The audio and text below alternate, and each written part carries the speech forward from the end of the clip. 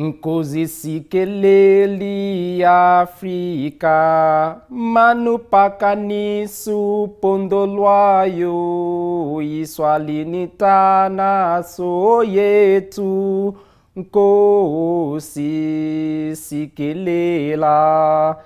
That is an extract of the South African national anthem, which simply says, God bless Africa. And indeed, this is the time, because one of the elements to take Africa, the Africa we want by 2063, is on course.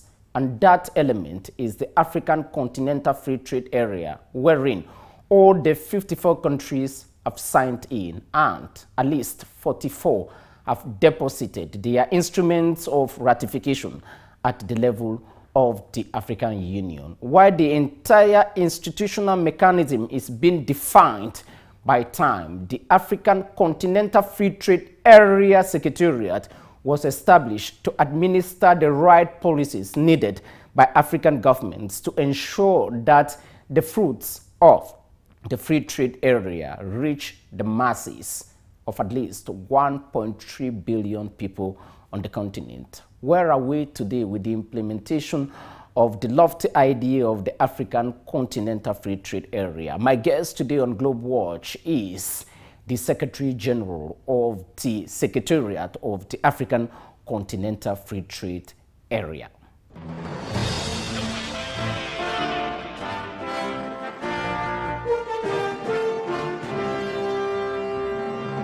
Wamkele, Mene, welcome to Globewatch. Thank you. Thank you for the invitation. You just flew from the Rwandan capital, Kigali, where you were taking part in the 26th summit of the Commonwealth, and you are here in Yaoundé, Cameroon. Myself, I was in Rwanda roughly 2 weeks ago.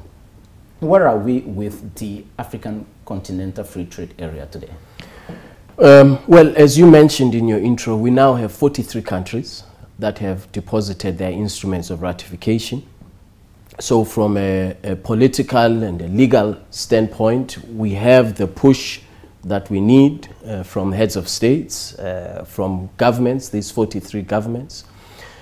Second, we have also established all of the legal frameworks that are required, the legal foundation that is required for implementation of the agreement.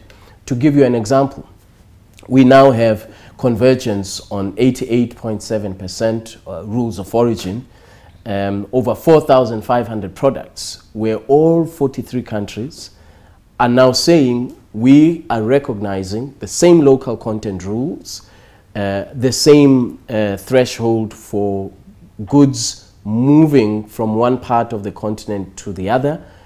This is the significance of this rules of origin over 88%. That's what enables trade to happen. We've also been directed by the heads of states in February that we start commercially meaningful trade on the basis of this 88.7% rules of origin that we have, which in my view is a very, very good start. The process of enabling commercially meaningful trade, either in a region or continentally, requires readiness from a customs procedure point of view.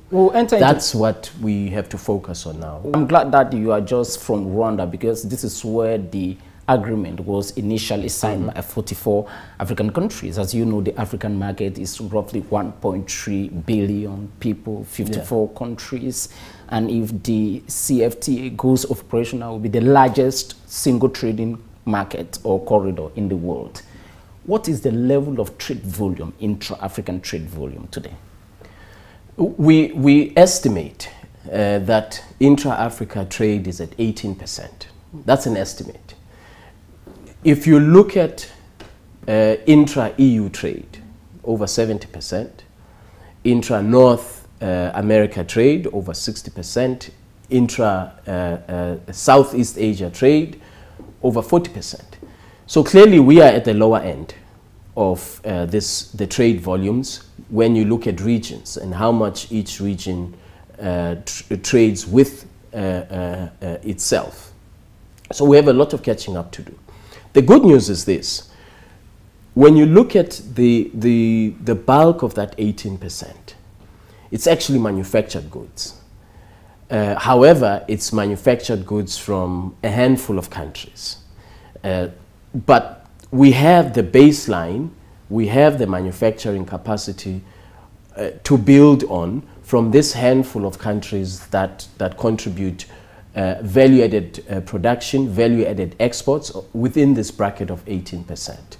So although it is a very low percentage, we don't trade much amongst ourselves primary commodities. We trade primary commodities more so with the rest of the world.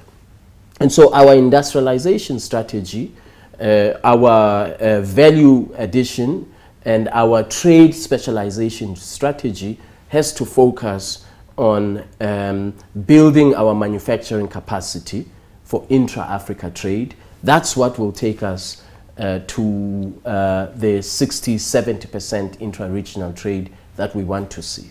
I'm glad that you talked about the manufacturing sector within the context of COVID-19, which has killed plus or affected plus 200 million people globally, plus to 5 million others have died. The continent was the least affected when it comes to mortality. When you look at the length and breadth of COVID effects, what do you think has been the lesson drawn in terms of impact on implementing the African Continental Free Trade Area? I think two things. One is we have to accelerate industrialization to ensure that we develop our own capacity as a continent, our own value chain, regional value chain network, so that when the global supply chain is disrupted, that we continue to have access to much needed goods, services, and products. We can only do that if we have a fully functional trade area that enables the movement of these goods. The second important lesson is that when there is a global crisis or a global pandemic of this nature, we as Africa are always at the back of the queue. There were export restrictions that were imposed by countries on a range of different products that we needed to fight the pandemic, and we did not have access to those products because of the export restrictions. And so the issue of self-sufficiency of the continent is absolutely critical and is a lesson that we should learn from not only the pandemic, by the way, but also from what is happening now with Ukraine and Russia. That has also caused supply chain disruptions, particularly in a very, very narrow range of agricultural products that we import, over-reliance on the import of these agricultural products from one country.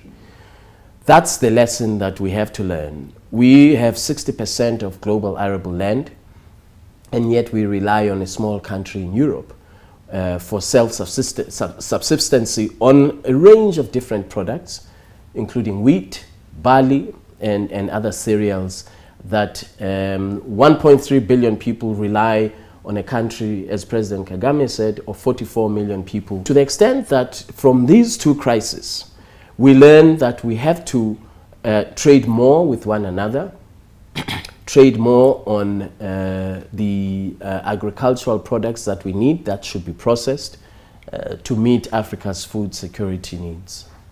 And for Africa to trade more, there are some certain value additions or harmonized policies that should take place. When you take the taxation policy on the continent, you take customs, where do you think harmonization should be faster? As you know, each country developed what they call the National AFCTA policy implementation strategy. Well, we didn't cover the tax regime in the agreement. It's excluded from it. But customs procedures, the harmonization of customs procedures, the harmonization of transit of goods, the harmonization of trade facilitation procedures, all of that is covered by the agreement. not only is it covered by the agreement, but every state party, every country that has ratified the agreement now has an obligation to apply these harmonized rules, particularly from a customs point of view. That's where we will see the challenge, in my view. That's where we will see the biggest challenge in the implementation of the AFCFTA, will be the implementation of the rules of customs rules that are already harmonized. You have, as you know, vast countries with vast land mass that have remote borders where goods are transiting. Even in these remote borders, there is an expectation that customs procedures of ZLECAf will be implemented. So the big challenge is training, capacity building of our customs authorities at a continental level, so that they are able to ensure that goods transit in accordance with the rules of ZLECAf. And how do you see the General Secretariat of the African Continental Free Trade Area in unlocking those barriers? In other words, what are the missions and how do you help to execute it, help to execute that policy? The Secretariat does not implement the agreement. The implementation is done by member states, national governments, or regional economic communities, customs unions. However, we play a very, very important role, and that important role is the facilitation of these measures we talked about, their implementation. In other words, we bring together customs authorities from all over the continent, which this year alone we have brought them together 6 or 7 times, so that we develop a common approach assisted by the Secretariat, facilitated by the Secretariat, develop a common approach to implement these harmonized rules, and also to assist them to establish the national implementation committees where they don't exist. So our role really is to facilitate and to assist regional economic communities or customs unions to be able to implement all of their obligations under the AFCFTA. Well, by 2035, you estimate, or available data indicates that the fair implementation of the African Continental Free Trade Area will lift roughly 30 million people out of poverty and generate an economic value of roughly $450 billion, when all the 54 African countries must have understood the nitty-gritties of all of this. What are the mechanisms being laid for that impact to be felt to the ordinary African citizen who are living, maybe say Polokwane in South Africa, or in Makerere in Uganda, or I don't know, in Munduru in the east region of Cameroon, or in Kigali? Yeah, that's a very good question, because typically trade agreements benefit the large corporations that have the capacity to export into the new market. They already have an army of lawyers who will assist them to move into the new market. In reality, I'm not targeting corporate Africa. No, because they're already out of the poverty line. I'm getting to your question. Absolutely. So the point is, what should be the focus of the trade agreement?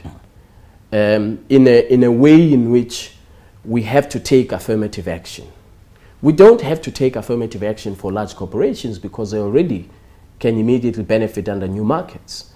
But we have to take concrete steps for small, medium enterprises, for young entrepreneurs. That is why we are prioritizing small, medium enterprises that are led by women and young entrepreneurs in building their capacity to export under the rules of ZLECAf to reach new markets from Central Africa to East Africa, from Central Africa to North Africa. Market expansion and facilitating that. We are in discussions with our partners, African Development Bank and Afreximbank, to see what kind of trade finance facilities can be made available that will target specifically small medium enterprises, to enable a small medium enterprise in Yaoundé to have access to the market in Kampala in East Africa. This is, in my view, how we can make an impact by building the capacity, the export capacity, making sure that there's trade finance that's available. And now with digital tools, actually all of this is enabled. We are developing a tool called the Africa Trade Gateway, a digital platform that will enable small medium enterprise interconnectivity, that will have information about the market that they want to export to. It will have information about the client or their counterparty. Digital enabled SME trade is what I believe will enable us to make an impact. Second, we have already, as you may be aware, launched the Pan-African Payments and Settlement System, which will enable us to overcome this challenge of the cost of trade in Africa. If you are in Ghana and you want to trade with somebody in Kenya, you have to first convert the Ghanaian cedi into the dollar. And you have to use typically a foreign correspondent bank. All of that is expensive. It costs Africa $5 billion annually to trade in Africa. So working with Afreximbank, we have developed the Pan-African Payments and Settlement System, which is, again, a digital platform. Launched a few months ago in the Ghanaian capital. In the Ghanaian capital, there are 48 commercial banks that are trading and their customers who are trading on that platform. It is the first truly continental payments platform that enables payment when you are trading across borders or across regions. It enables payment in your local currency. The counterparty receives payment in their local currency. This is a very critical tool for inclusivity of the trade agreement, so that even small medium enterprises and young entrepreneurs, that they too can see the benefits of this agreement. You started talking about the digital environment on the continent, and driven mostly by young people, who about 350 million of them, roughly the population of the world's largest economy, the United States of America.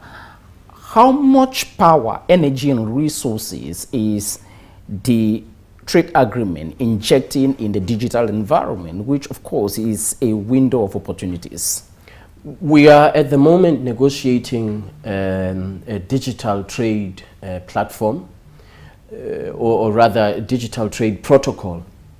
And the digital trade protocol is one of the key protocols of the AFCFTA. It will enable market access. It will establish broad principles for regulatory convergence. It will make sure that digital trade is placed really at the center of commerce in Africa for decades to come. When you think about it, all of the digital innovations that we've seen in Africa thus far have happened in the absence of an overarching framework, an overarching legal instrument, an overarching enabling environment. And so and we know from evidence, we know that where you have the appropriate regulatory framework for market access, for ensuring inclusivity, for developing new technologies and embedding them in that protocol, we know that investors are more likely to invest in infrastructure, in digital infrastructure. So Google, Microsoft, and our own local players in the digital economy, M-Pesa, for example, which happened without an overarching legal instrument. So we can only imagine the possibilities where we have a truly continental digital economy that is embedded on a legal instrument. That's the objective. to cover things such as payments, data flows, data sovereignty, identifying where Africa wants to actually have a focused area for competitiveness. There's no reason why Africa cannot be the management of data center of the world, the data processing center of the world. I see no reason why we cannot be as competitive in data technology as any other part of the world. You've just mentioned PESA. In Africa, mobile banking was developed before in many other parts of the world because we have a challenge of people not having bank accounts. So we had to find the easiest instrument to enable mobile banking to be spread out. So these are the things that we are going to include in the protocol on digital trade. Mr. Secretary General, you have a very strong background in commerce, trade, and issues, especially in your country of origin, South Africa, and globally. Some of the biggest actors of the African economic environment have been with me here on this same set. Some of them sitting on the same place you are sitting here at the Hilton. Aliko Dangote, Tony Elumelu, the president of the Axiom Bank, Professor Orama, the president of MTN, Raf Mupita, and the list can go on. Nearly all the CEOs of the banks on the continent. And they all tell me entrepreneurship, entrepreneurship, entrepreneurship. What is the place of this entrepreneurship in a common market era in Africa before we come to the end of the interview? The trade agreement is not for governments. The trade agreement is for entrepreneurs and the private sector in Africa. Governments don't trade. You know, bureaucrats like me don't trade. It's the private sector that trades. That's why it's so important for our governments and for us to understand that we have to move very, very swiftly and aggressively to implement this agreement, because when you harmonize customs procedures, when you harmonize transit of goods, when you enable commerce to happen across borders, you will be contributing and you will actually be enabling the amount that the figure that you mentioned of contributing close to $450 billion to Africa's GDP by the year 2035. That's what happens when you put the private sector at the center of a trade agreement. And so I agree entirely with their view that the AfCFTA must facilitate the ease of doing business in Africa, particularly ease of doing business from one region to the other, from this country to the other. That's exactly what will make us what will enable us to reach the objectives that we want to reach of lifting 100 million Africans out of extreme poverty, contributing 81% to Africa's intra-Africa trade. It's not going to be done because of governments. Governments are very important, of course, but it will be done because the private sector is the one that takes advantage of the new markets that the AfCFTA presents to the economy of Africa. Finally, much of the blame on the slowness of intra-African trade has been blamed or has been on Europeans, Americans, Asians not giving the right environment for that to happen. In reality, when I was a student studying history, there is this book they call How Europe Underdeveloped Africa by Walter Rodney, and I'm sure that you have read it. I know that you have tons and tons of documents you read and you go across policies and whatsoever. As somebody with an informed position, what do you think today is the greatest challenge to the fullest implementation or visualization of the African Continental Free Trade Area? And what, according to you, is the possible way out, or if you like, solution?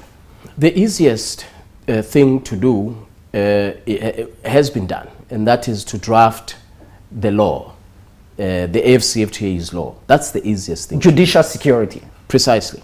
The most difficult is going to be to create opportunities for industrialization based on that legal architecture, the AFCFTA, so that we don't just negotiate an agreement and have it on paper, but we negotiate an agreement and we say we want to encourage agro-processing in Africa.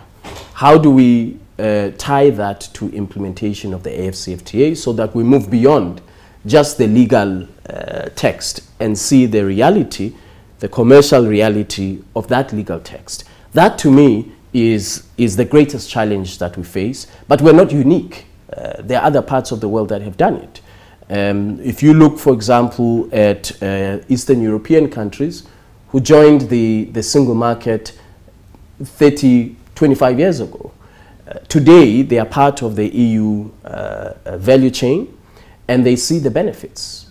Some of them have doubled their GDP per capita as a result of being in a trade agreement that actually where the legal text is translated into commercial opportunities, and that's what we are aiming to do, is to translate the legal text into commercial opportunities so that it becomes, the AFCFTA becomes a reality for millions and millions of Africans. The Secretary General of the General Secretariat of the African Continental Free Trade Area, South African, Wamkele Mene, thank you very much indeed for being guest on Globewatch. Thank you very much for the invitation. You are welcome.